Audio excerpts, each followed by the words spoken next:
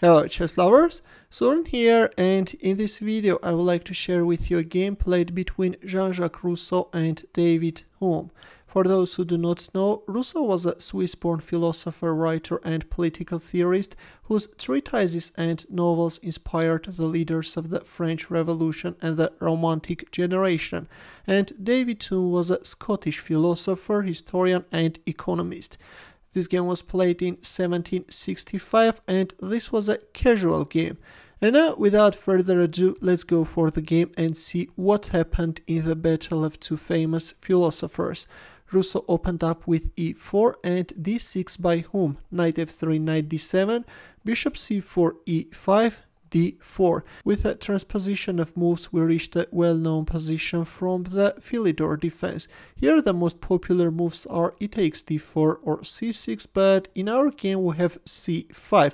A bad move after which white is managing to get advantage, knight c3, and a terrible mistake, bishop e7, after which Rousseau played queen d5 with a direct mating threat.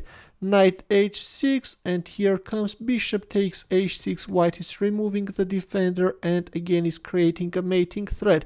Black castled kingside and white simply moved back his bishop and white has an extra piece.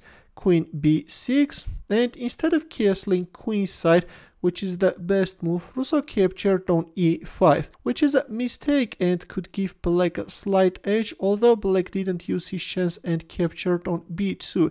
The best move was knight takes e5, and if queen takes e5 then bishop f6. And now if you move back your queen, then queen takes b2 is coming, and if you move like knight d5, which is the best move, then simply queen a5 check, and after bishop d2, black can win back the lost piece and then can capture on e5.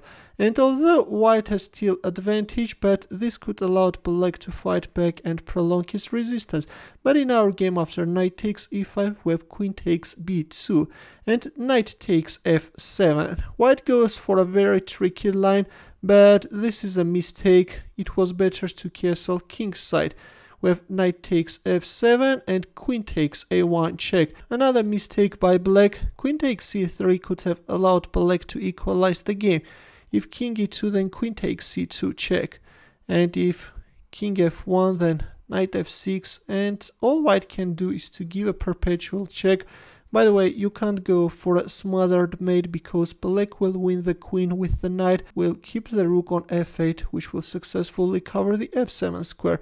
And also, by the way, after queen takes c2 check, you can't play king f3 because black has a very beautiful queen takes c4 move. If queen takes c4, then knight d5 is coming.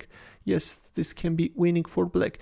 Let's go back, but in our game, after knight takes f7, we have queen takes a1 check, king d2 and queen takes h1. After which, Rousseau brought into life this classical example of a smothered mate. He first announced a double check by playing knight h6, and after king h8 he sacrificed his queen on g8, and after rook takes g8 we have a smothered mate on the board. Look at this. Rousseau first sacrificed both rooks and then the queen and smothered the enemy king. A beautiful finish, although both players made a lot of mistakes, but as this was played between two famous philosophers, that was the reason that I covered this game. Thanks for watching. For more games, consider subscribing to my channel. Also, press the bell button to get notified about new uploads. I will see you in my next video.